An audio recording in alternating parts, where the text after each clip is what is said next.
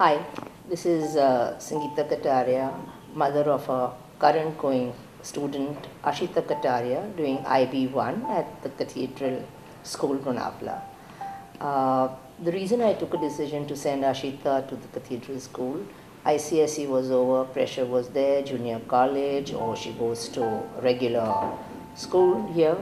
She was keen on doing IB. We looked at a lot of IB options, and we did find that the Cathedral Vidyalaya School had a very good campus with proper systems in place, larger playgrounds, and a good hostel for the child to live in. I had reviewed other schools in and around Maharashtra as well as Singapore and internationally.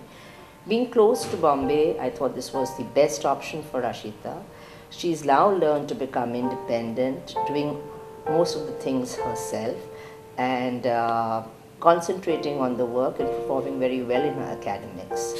I think going to a boarding school makes it easier for the child to adjust to the difficult world they have to face tomorrow. They learn to adapt to all kinds of situations, all kinds of students, all kinds of people, and they learn to grow at a younger age more independently and turn out to be better human beings. I feel that children around Bombay or who have the facilities to go to boarding schools should give it a shot, because eventually the child is going to grow on. And I personally feel that kids in and around Bombay need to go into a boarding environment, independent thinking environment, that they start realizing their own potentials.